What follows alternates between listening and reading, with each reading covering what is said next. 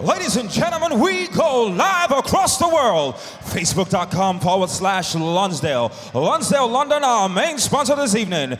This is BAMMA18. Welcome to the new age. We're ready for 3 5-minute rounds in the featherweight division.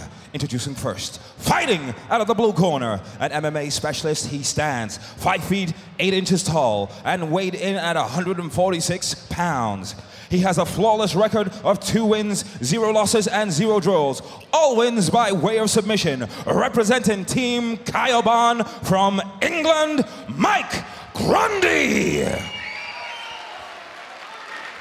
And his opponent, fighting out of the red corner, an MMA specialist. He stands 5 feet 9 inches tall and weighed in at 144 pounds. He has a record of 7 wins, 1 loss, and 0 draws. 2 wins by way of TKO and 2 by submission. Representing Team Tourcoing from Paris, France, Mamadou Gueye.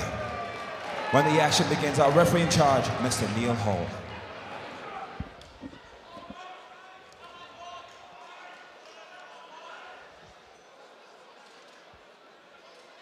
So that cage door shuts, the thumbs come up, and our fighters are ready to battle it out. Now for a wrestler, that's a nice high guard from Grundy. And as you said, Nick, you knew what he was going to do. You warned Mamadou Gueye what would happen. That's textbook from the wrestler. Absolutely, shots, perfect double leg, got in so deep, hoisted his man up, slammed him, and landed straight into side control where he's going to just work his plan and pound now. Excellent start for Grundy, and as you said, quite predictable. But again, what I liked to see there was with that high hands, he just hinted to Mamadou Gueye that there was going to be a bit of a boxing exchange there. Just got him slightly into that mindset and then went straight for the shoe, as you said, and it was a great takedown.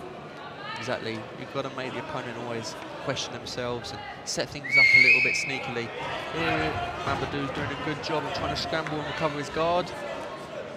Grundy looking to pass immediately and settles for half guard.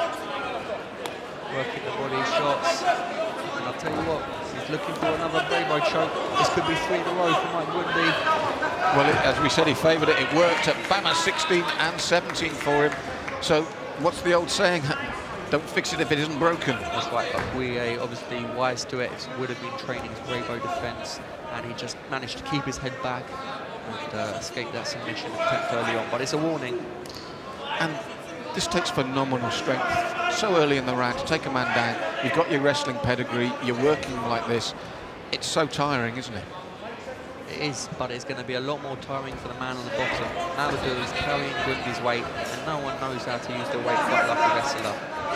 He can make himself feel twice as heavy as he actually is, so Mamadou cannot spend too long down here. He has to create a scramble, get back to his feet, or at the very least get full guard back. Yes, he's trying constant movement. As you said, Grundy at the moment is relentless. This is his world, isn't it? It's as simple as that. Exactly, this is his bread and butter. Keeping his man pinned down, and he's just doing the right tactics here. Short, sharp shots, dropping his elbows, trying to cut his man. And there's that dropping weight again, you said, to really make Mamadou feel it there. Yeah, this is going to take its toll. Mamadou survives to the end of the round. He's going to go back a little bit dejected, a little bit defeated. And the spirit's going to be already half broken. And he's given his back already, Nick. Yeah, total position here now. Grundy still chopping away. If Mamadou lifts his chin up, he will be looking to set the choke in. He's done a good job here.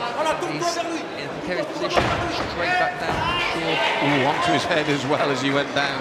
And it's been relentless from Grundy. Yeah, this is one of the most tiring types of fights Mamadou could be fighting.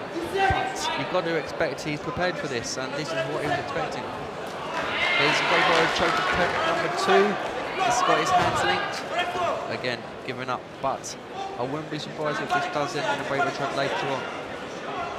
Yes, because Mamadou, it's been all defensive so far. We've been impressed with his defence, but with just under 2 minutes of the round left now, when you look at it in the cold light of day, it has been damage limitation for the Frenchman. Yeah, I mean, I don't think Mamadou's issued any offence whatsoever, so Mike Grundy's taken no damage, again looking for that Bravo choke. It must be his go-to move in the gym as well. He knows how to set it up from all different angles. And he's just tiring his opponent down little by little. Here he's trying to put his hip in. It's done, you're right. 3 in a Trent. There was an inevitability about that. Look at that athleticism there as well. There was an inevitability about that from the moment they went to run. I think so, and Mamadou just couldn't really get into that fight. He just outclassed Grundy, real prospect. Looking forward to seeing him fight again. Now, in hindsight, it's easy to say, but we felt that once it was on, it was almost inevitably going to be a great goal. What could Mamadou have done differently, or was it just excellent technique from Grundy? Too big, too strong, too technical. There's the shot early on, perfect double leg, slam, and that can hurt a man, that could wound him, and that was just the beginning of the end for Mamadou. Here's the finish now. Third time lucky, nice and deep.